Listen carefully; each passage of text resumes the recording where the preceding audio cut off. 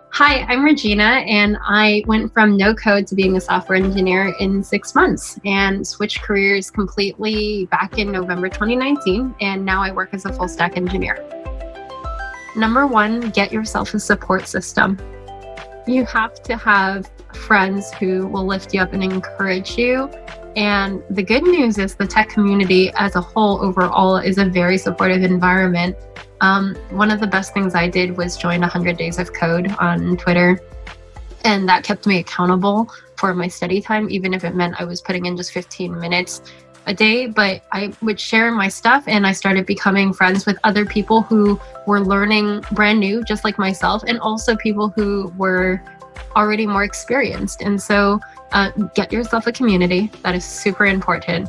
Number two is telling yourself that you can do it, because I think a lot of the hesitancies lie less in the logistics, because if you're already considering a career change, it means that there's something that has stood out to you in tech that is appealing to you.